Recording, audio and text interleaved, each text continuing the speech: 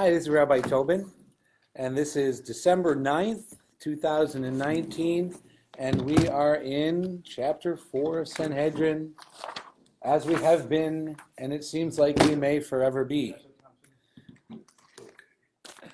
All right, pass this down, please. Herb, down to... There you go. All right. In the Schottenstein, we are on 35b2, and we are about to... Yes. Very interesting. The other rabbi yesterday was giving us, comedian, and they were satirical Talmudic. It was very interesting. Let's see if I can find something. Where do we get our sign behind us? That's the best way. Sorry for all that. Something like that. Okay. 35b2. All right. Having provided a biblical source to prove that the mitzvah of execution does not override Shabbat laws, the Gemara wants to derive another law. So remember, our question was, can you execute on Shabbat? The main problem not being the killing, but the burial. Because digging a hole in the ground is forbidden on Shabbat. Hanging a corpse overnight is also forbidden by Torah law. I mean, the actual act of the execution can be Well, done. by definition, a noose is not a permanent knot, so you can tie an impermanent knot. But they didn't hang by the neck until dead. That wasn't this is a fairly gruesome thing. But the different ways that they executed people is not what you think. Stoning wasn't stoning. Hanging wasn't hanging. Stoning was being either dropped on stones or crushed by large boulders. And hanging was actually a kind of strangulation with ropes rather than actually hanging from some gallows or branch. Burning was not burning at the stake. It was molten iron or down your throat, which would get you from the inside out. Lots of horrible, horrible ways to murder somebody or to execute somebody. All meant, of course, to stop people from wanting to put themselves in that position. And subsequently, because rabbis are nice people too, they created a legal system that made it very hard for us to convict somebody to have those things happen. And nobody wants those things to happen.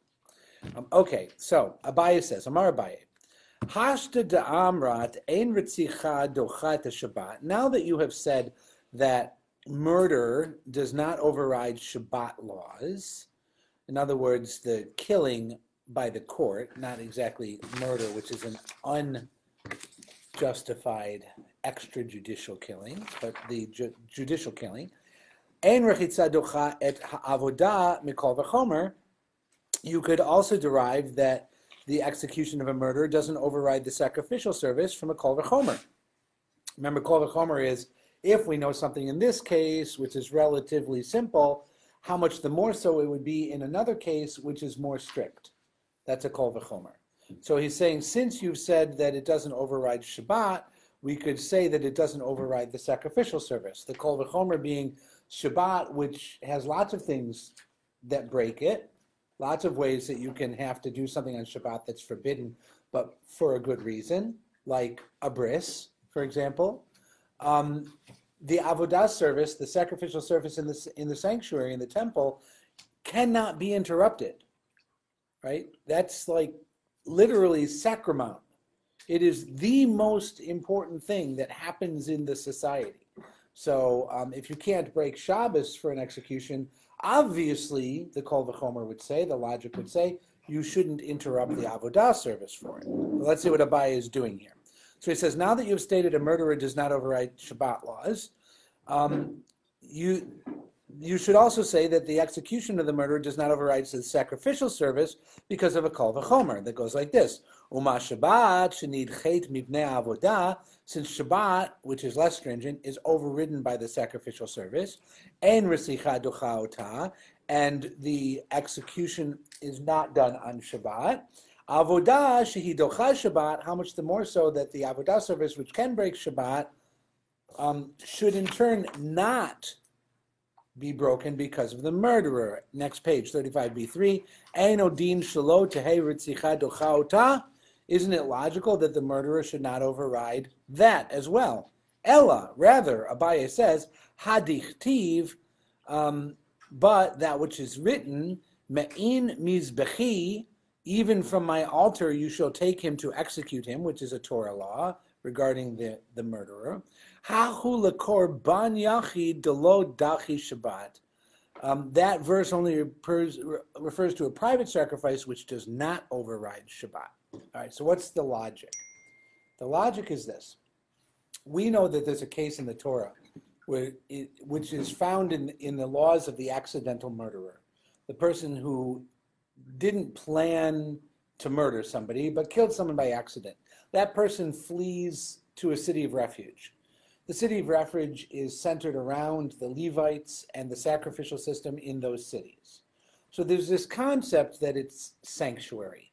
It's like in a game of tag, it's home base. If you can be in contact with the city of refuge, you can be in contact with the altar, you can be in the sacrificial service, they can't grab you and take you out and kill you for killing their relative. The blood avenger has no rights if you're there. But there is a case in the Torah that says, but if he did it on purpose, even from my altar you shall take him, blood for blood, life for life, eye for eye, tooth for tooth, etc. Justice shall be exacted upon him. So even from my sanctuary you shall take him. So Abaye says, I got a kol v'chomer. We've just proven that you don't execute the murderer on Shabbat because it doesn't break Shabbat. And the Avodah service we know breaks Shabbat because they're lighting fires and sacrificing animals there on Shabbat in the days the temple was happening. So how much the more so you wouldn't break the Avodah service for him. However, we have a Torah verse that says you do break the Avodah service to execute him. Ella, except that verse is only talking about a private sacrifice, not the actual stuff that breaks Shabbat. So if I bring my own private sacrifice to the temple and I want to sacrifice it, I can do that during the week. I can't do that on Shabbat. My private sacrifice to God cannot be given on Shabbat. The only thing that can be given on Shabbat is the Shabbat sacrifice commanded by God. So in other words, what would I do? I just killed somebody. It's Shabbat. I'm running like heck from the blood avenger. And so I know they can't execute me on Shabbat. They're certainly not going to interrupt the Avodah service. So I grab a goat and I run with me to the sanctuary and I proceed to pretend to be offering a private sacrifice to say you can't take me away because you can't break the Avodah service. I'm going to use the kol v'chomer when I bring my goat to the temple to keep them from grabbing me, because I know there's a kol v'chomer out there that says since it doesn't work on Shabbos, it certainly wouldn't interrupt the Avodah service. And Abaye is answering that little logical chicanery by saying the private sacrifice that the murderer might have dragged along with him doesn't work because it doesn't break Shabbat. Therefore, it's not a kol v'chomer that you shouldn't break the Avodah service. So you can break the Avodah service. And you take him away and you can execute him. Everyone Just out of curiosity. having fun with that? Just out of curiosity. Just out of curiosity, the man says. Go ahead. Why don't they wait till Sunday? Well, because you have a mitzvah to kill the guy. You don't want to wait till Sunday. It's your mitzvah to kill him. You might forget. Or you might change your mind, or the judges might read the record wrong. Once you have an obligation in the Torah, you're not supposed to wait. Why do we bury after a day no more than 2? Why don't we wait until next Tuesday when everybody can be in town? Because you have a mitzvah to bury them. You have to bury them right away. I'm trying to get terminology. Avodah, I know for. Avodah means the animal sacrificial service. So that's all. Every form of animal all sacrifice avodah. is called avodah. Okay. Which basics of the word work. No, the word avodah is a homonym in Hebrew. One meaning of it is work. One meaning of it is sacrificial service. There's a song or a prayer that's got avodah in it. Boker ba la avodah. Yeah. Boker, boker, boker, boker, boker, boker, boker, boker, boker ba, boker ba la avodah, boker ba la avodah, boker ba la There's a avodah, couple of them, right? boker, boker ba. So I think you're not talking about sacrifices in that one. No, that would be a secular kibbutz song of getting people up in the morning to go to work. That's the avodah party in Israel, is the labor party. Right. It doesn't mean the animal sacrifice party. We need one of those. I don't think David Ben Gurion would have joined the animal sacrifice party. Bibi would. Bibi might, but he's a Likudnik. That's how you can get a unity government. Yeah, there you go. Yeah, anybody who's just heard that joke about the unity government and is watching this a year or two from now, you have to go back and Google December 2019 Israeli elections and see what that joke is. Because now there'll be the March 2nd Israeli elections. The third round of elections is going to happen on March 2nd. Well, they get 3 months to plan. You can do it 4 times in a year if you really get your act together. All right, moving on. When you have Abaye, you often have Rava, and this is no different. The Gemara will object. Amar Rava, Ihachi lo teheritzicha docha korban yachid mikol v'chomer. Rava says, oh yes, smarty pants. If your logic is correct, then a private sacrifice, right? The murder should not override the private sacrifice because of this kol v'chomer. What's my kol v'chomer, Rava says? Page 36a. Ma yom tov shenidche mipnei korban yachid. If the Yom Tov law is less stringent, it is overridden by a private sacrifice. And nevertheless, the execution of the murderer does not override Yom Tov. Korban Yachid shehu dochat Yom Tov, a private sacrifice which overrides Yom Tov, eino din shelo tehei ritzicha dochauta. Should the law not be that the murderer should not override it? So Rava is going to try and do a logical thing here to say that the execution should, let me get this straight. Private is more stringent. Isn't it logical that should not override that the execution should not override the private sacrifice? So what happened at the end of Abaye was execution. The private sacrifice does not protect you from execution. The logic being that the private sacrifice does not break Shabbat, and if it doesn't break Shabbat, it certainly wouldn't break an avodah that breaks Shabbat, but this is an avodah that doesn't break Shabbat. Therefore, you can't learn it from Shabbat. So now Rav is going to try and learn it from Yom Tov, where a private korban does override Yom Tov. So you bring a private sacrifice on Yom Tov, it's okay. They'll do it. Yeah, it's not a good argument. It's just his argument. Okay, so here we go. Let's see how it works in the language. Ma Yom Tov shenidche mipnei korban yachid, inasmuch as Yom Tov is broken or pushed aside in the face of a private sacrifice. Ein ritzicha dochauta, nevertheless, the execution of a murderer does not override Yom Tov law. Korban yachid shehu dochat Yom Tov, but the korban yachid that does push aside Yom Tov, okay, korban yachid being more stringent because it does override Yom Tov. Eino din shelo tehei ritzicha dochauta. Is it not logical that the execution of murder should not override it? So instead of saying is, we're going to say not. So let's do the logic because I'm seeing blank faces in front of me. Let me put it on the board. Okay, you ready? Okay. Yom Tov is less strict. Okay, I'm using the less than sign for math for strict. Is less strict because personal sacrifice overrides it.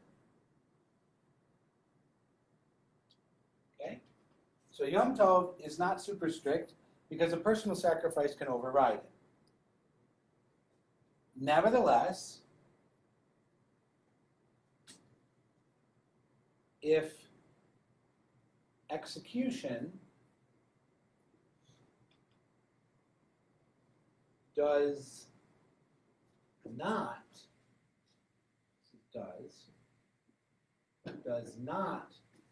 override it,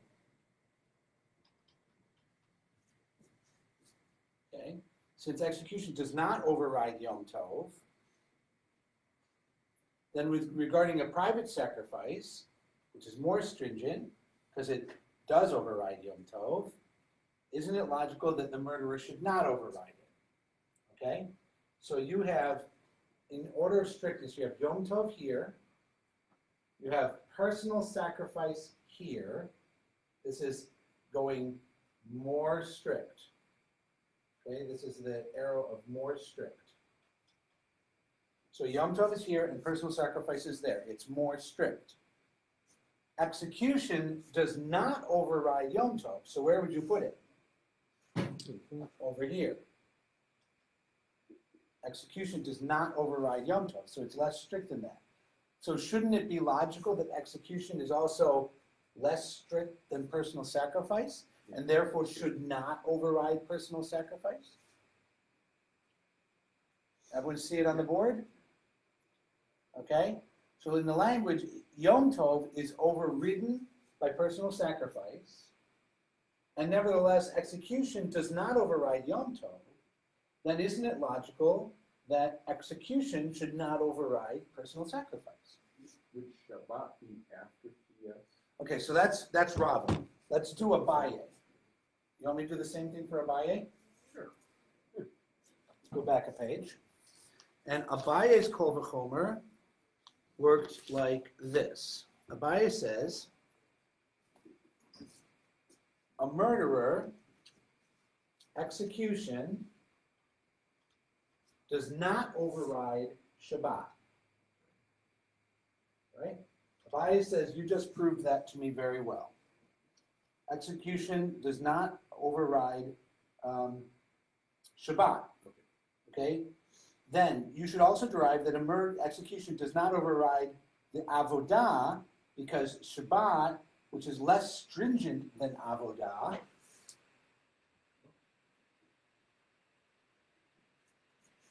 which is less stringent than avodah, because avodah can override Shabbat, how much the more so execution should not override avodah.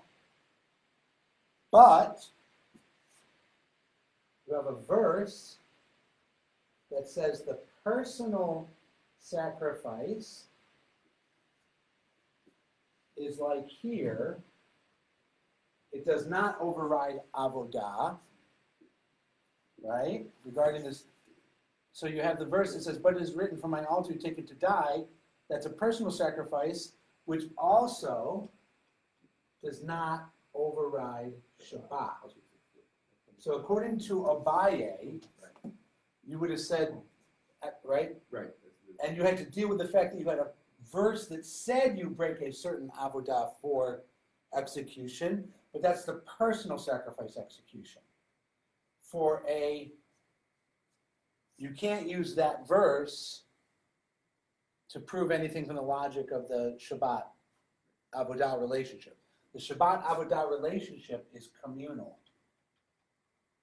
So you can't learn anything from that as far as the personal, which is what a murderer is. All right? So with Abaye, you wind up having the personal sacrifice here before Shabbat and avodah. For Rava,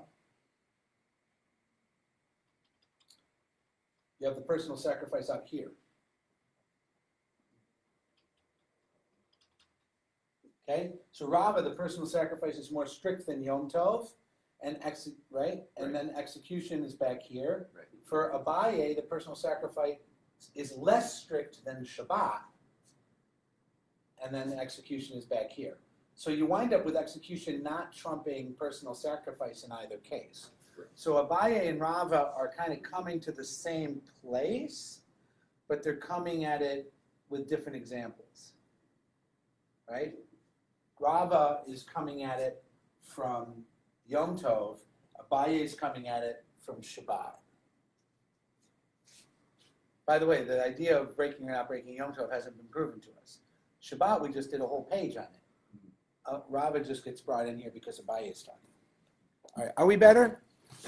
Not 100%, but we're better. What would you do today when there's no sacrifices other than prayer? What do we do today when there's no sacrifices other than prayer? Well, we continue to learn the logic of it.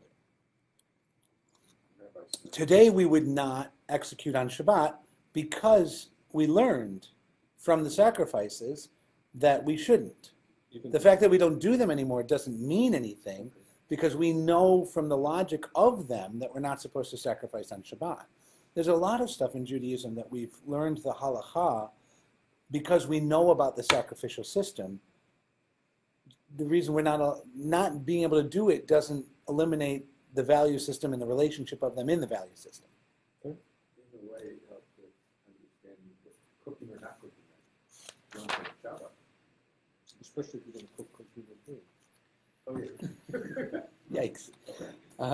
Okay. Rava is now going to explain his objection, which we kind of already took apart, but okay. He's going to say, Hanicha l'ma'an da'mar ein nidarim u'nidavot krevin b'yom tov. It's understandable according to the one who holds that vowed offerings and donated offerings, which are private, may not be offered on Yom Tov. So private sacrifice are not offered on Yom Tov. Yes, that does make sense with our chart, right? However, Ella, Laman Mar Nidarim Nidavot Krevim Yom Tov, but the person who holds that they are offered on Yom Tov, Mi'ika Lamemar. What would he say? Since according to his opinion, we have a call v'chomer to prove that executions cannot override private offerings or communal offerings. So in other words, there's somebody out there, it's not Rava, who actually would put the Yom Tov on the other side of private offerings. Okay? So then what would happen?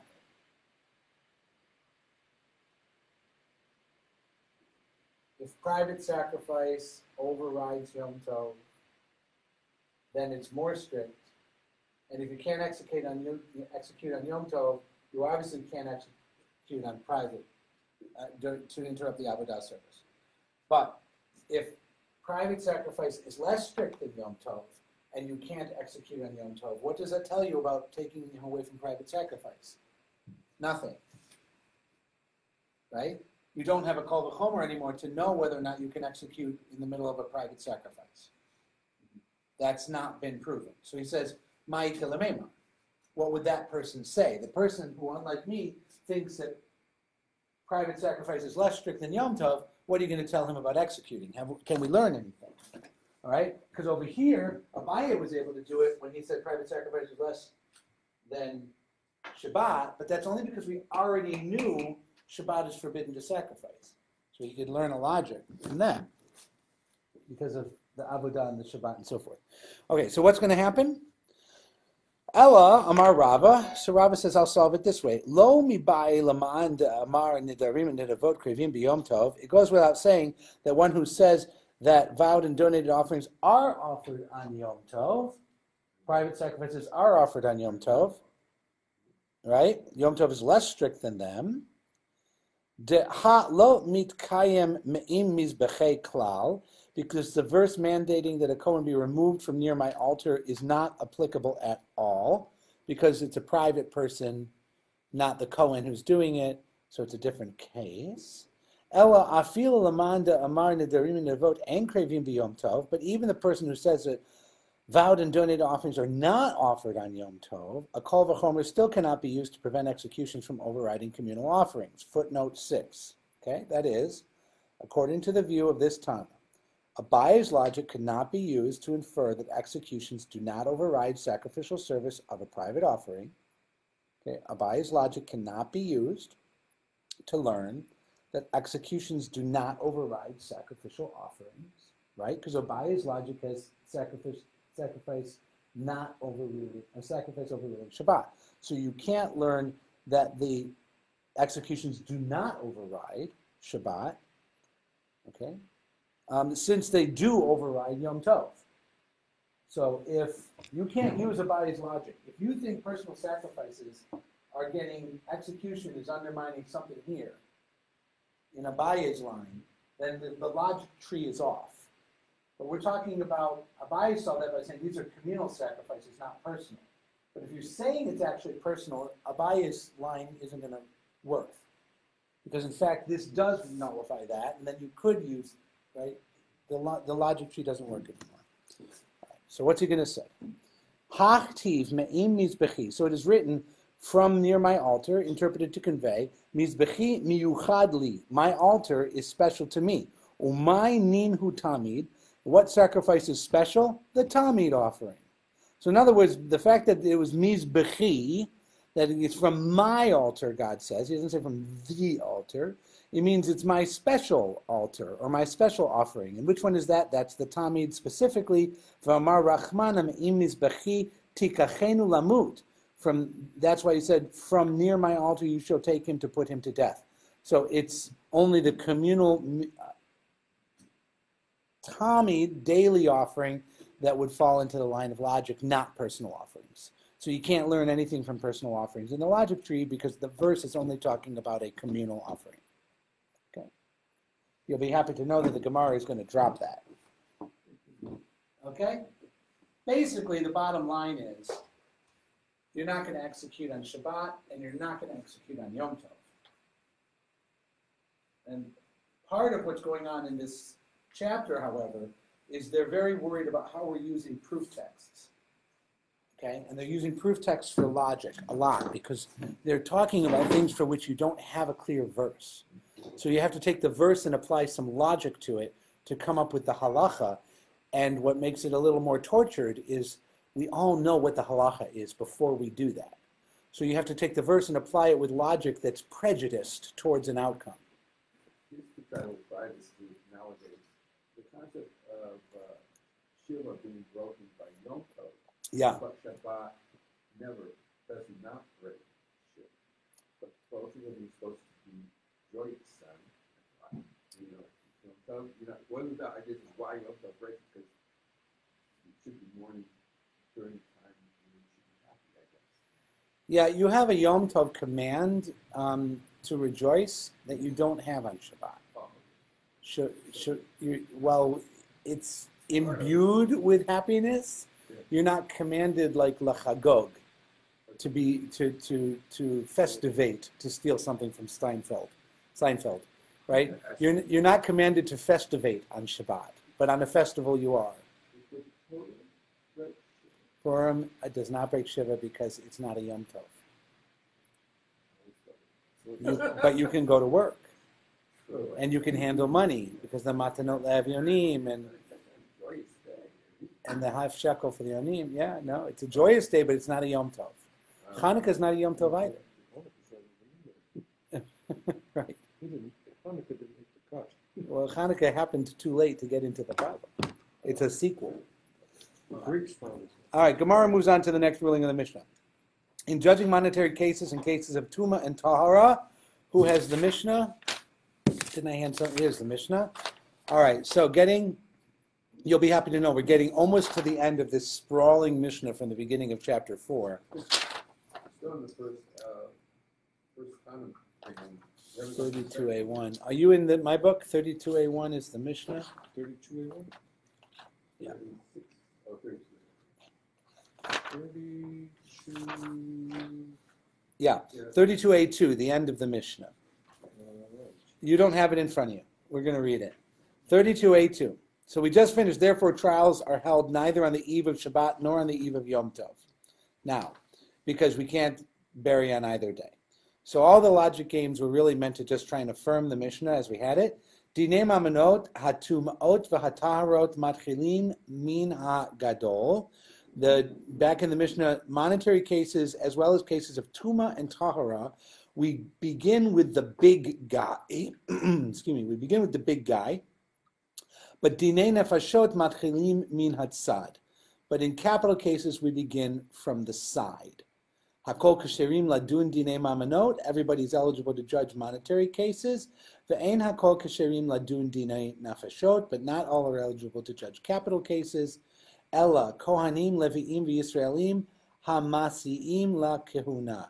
Only Kohanim, Leviim, and Yisraelim who are eligible to marry the daughters of Kohanim.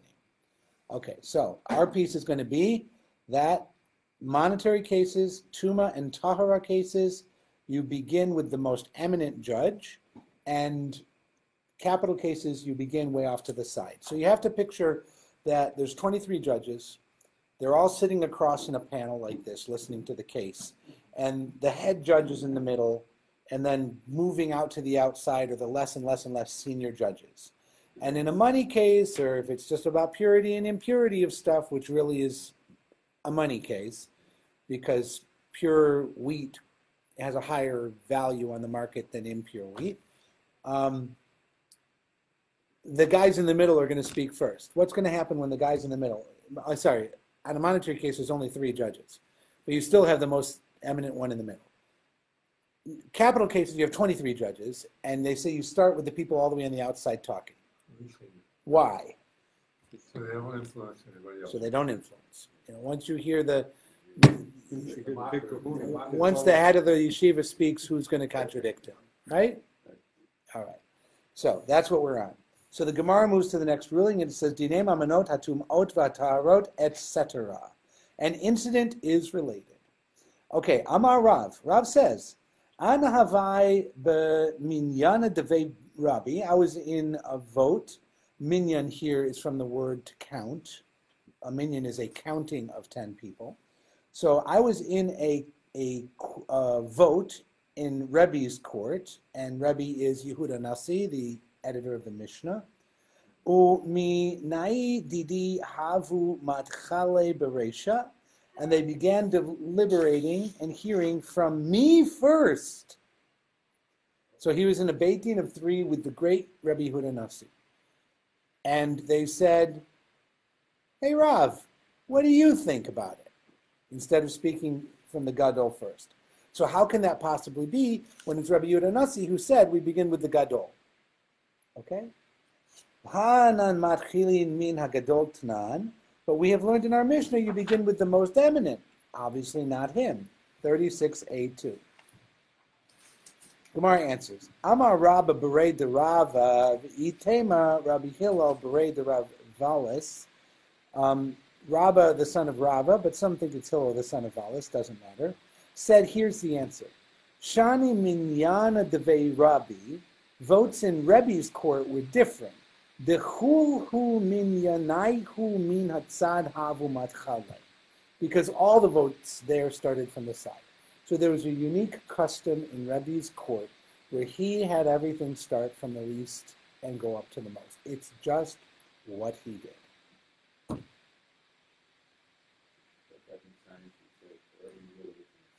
It's not much of a rule if the most prominent court in the nation doesn't follow it. It's not much of a rule if the author of the rule doesn't follow it, which is what's happening here. All right.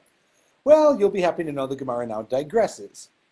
To cite another. Really? It's so uncharacteristic. Yeah, really, I'm shocked. Look, it's the editor had a hard job. The editors of the Talmud had a lot of material in front of them, and they just had the scrapped file folders and notebooks of students over a couple of 100 years, and they had to try and find the best gems and jewels and recordings from the senior seminars and the research projects and the unvoted on dissertations that are populating the back shelves of the yeshiva to put it all together so that all of the learning on a topic is present in the Talmud, so that when they send it out to the provinces, the people out there are able to learn all the different voices that were involved in trying to figure out Mishnah. And all this without a Cray computer. And without a computer that could piece it all together for them. Right? So it's all done by hand. So they're putting, I'm picturing a room like this, and they're putting over here piles of everything that have to do with courts, and over here piles of everything that have to do with women, and over there piles of everything having to do with agriculture. And unfortunately, every once in a while, there's a woman who brings an agricultural case to court. And so they get a scribe to write 3 copies of that, and they put one here, one here, one there. And then you've got somebody who's going to take that pile, and he's got the Mishnah, and he's going to try and he's going to now put a Mishnah here, a Mishnah here, a Mishnah here, a Mishnah here. He's going to take his pile and he's going to deal them out like sorting suits in a deck of cards. And he's going to say these teachings fit best with that Mishnah. These teachings fit best with that Mishnah, these to that. And now I'm going to go in and I'm going to actually write them down one after the other. But they have something to do with each other, so I'm going to put little logic bridges between them and say, well, Abaye said this, but Rava said this about that, which is why we do blah, blah, blah. New heading, next Mishnah, because I ran out of stuff in the pile, right? And every once in a while you've got stuff that doesn't neatly fit in a pile. And you got to figure out where to put that, which is the dumping ground at the end of every chapter, where you get legends and stories and all kinds of crazy stuff. And then what happens is you get about 6 chapters down and somebody says, wait, I got another one. But it's interesting, there is some understanding in Talmudic scholarship, kind of forensic Talmudic scholarship, that has tried to do a timeline of when the tractates were edited, one after another, because some tractates clearly are aware of other tractates, and some, there's places where you would have expected them to bring something in and they don't. But it gets quoted elsewhere. So you try and, so when you do have a sugya, like I just said, they wrote 3 copies and they put 1 in each pile. So you get these little sugya paragraphs that repeat verbatim in different tractates of Talmud. And you have to figure out what's the original location for that and where is it peripheral, right? Use artificial intelligence. It's more fun to use real intelligence. Well, This is a human endeavor. well, you might come up with the same answer. It's like you try and map the Talmud Sugiyot the way you map the human genome. Yes. You see the patterns in the order and the way they go. Joyce novel. Or James Joyce novel. Okay, here we go. So the Gemara digresses. Now we're going to talk about the statement that a Amora said about Rebbe. Ready? Amar Rabba Berei de Rava V'itema Rav Hillel Berei de Rav Valas. Why did we have this? It was this or that for that previous teaching, because evidently it's a larger concept. Mimot Moshe v'ad Rabbi, from the days of Moses until Rabbi Yehuda Nasi. Lo matzinu Torah ugdula b'makom echad. We don't find Torah and authority in one place, in one person. In other words, from the time of Moses to the time of Rabbi Yehuda Nasi, for every step in between, there was never a time where Torah was the law of the land and there was a person in charge of the people who was a complete Torah scholar. King David was not a Moses. Where does King David ever tell you the laws of Sukkot? Nowhere. Where does King Solomon ever talk about Shabbat? Nowhere.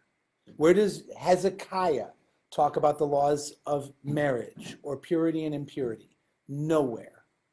So even the greatest kings in the history of our people, there was never the Torah scholar, philosopher king like Moses until Rabbi Yehuda Nasi. No, it's an Amora talking about it. So it's one of the next generation talking about their great rabbi. Kings, they had all these rules, about carrying Torah. Did they do that? The rules? There are almost none of the rules of the Chumash present in the Book of Kings. The Book of Kings never mentions Shabbat. The Book of Kings virtually never mentions the holidays. And when it does, it has different names for their months. The Chumash uses Babylonian names for all the months, whereas the Book of Kings uses older Hebrew Canaanite names for 4 of the months, like Etanim, Bul. So from a literary standpoint, the logical conclusion is that the Book of Kings is older than the Chumash, even though the Chumash is the events of Moses taking place 400 years before the middle of the Book of Kings. But that the literature of the Book of Kings is an older piece of written literature than the stories of Moses. They must have been written down later. Now that's, for many people in Judaism, a heretical thought, that the Torah we have as it is written was not written before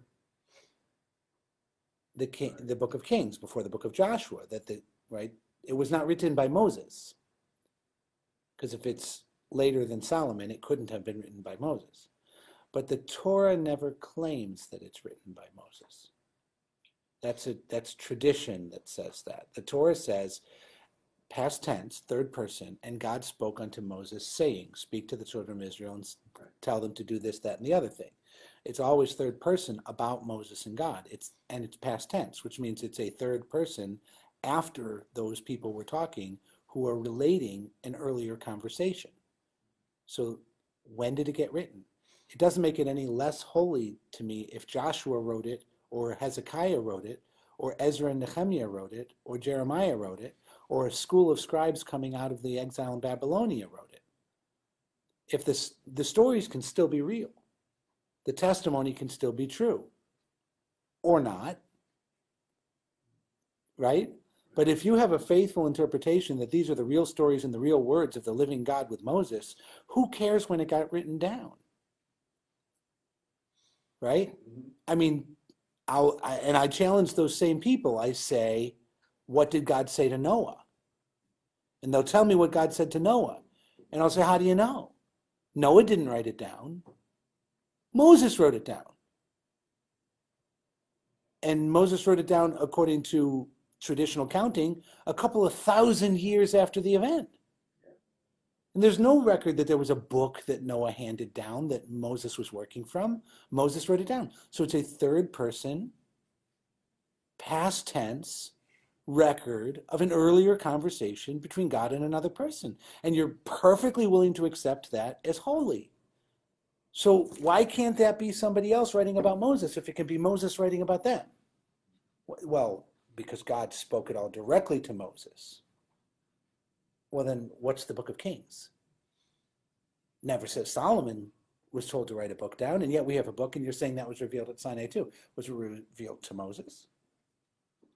Now you're just making stuff up. Right? Right? I mean, you're so committed to the concept that it was all revealed on Sinai that you're ignoring you're ignoring both reason and literature. The testimony of the books themselves tell you where they came from for the most part. Just read the books, right? And accept their holiness and their divinity. I have no problem with that, but don't make something up because piety tells you to, right? That you're throwing reason aside. God created you with a mind. You might want to use it. What a scary thing. Yeah, because a mind is a terrible thing. Mind is a terrible thing. Thank you, Daniel Quayle. Because a mind is a terrible thing. Okay. How are we doing? We've got 15 minutes. So let's say what this is. So the whoever the Amora was says that from the time of Moses until the time of Rebbe, there was never a time when a Torah authority was in charge who was a Torah authority in charge. Okay? Basically, let's emphasize that. And now the Gemara goes, really? But what about Joshua? Hava Yehoshua. He was after Moses. He was a Torah scholar. And the Gemara says, Hava Elazar. Oh, I see. So now the question isn't, was there a Torah scholar who was in charge, but was there a solitary Torah scholar who was in charge? A time when he and he alone was the Torah scholar and was in charge. So Elazar, right, the Kohen Gadol, was also a Torah scholar at the time of Joshua. So they could, refer to each other and help each other or whatever. V'hava Pinchas. But there was Pinchas, even in the time of Moses, right? I mean, there was Pinchas. And Pinchas had the Zakanim, the elders, who were equal to Pinchas. Well, have a Shaul. What about Shaul? He was a Torah scholar in his own generation, but no, have a Shmuel. He had the prophet Shmuel, who was also greater than Shaul in Torah scholarship, but was not in charge.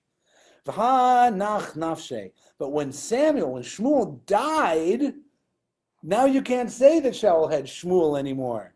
Shaul was now alone and preeminent because Shmuel's dead. Yeah, Shaul did go insane, murderously so, but not consorting with witches and hearing voices. Kulhu shnei ka'amrinan, but we meant that no person for all of his years was a solitary Torah scholar.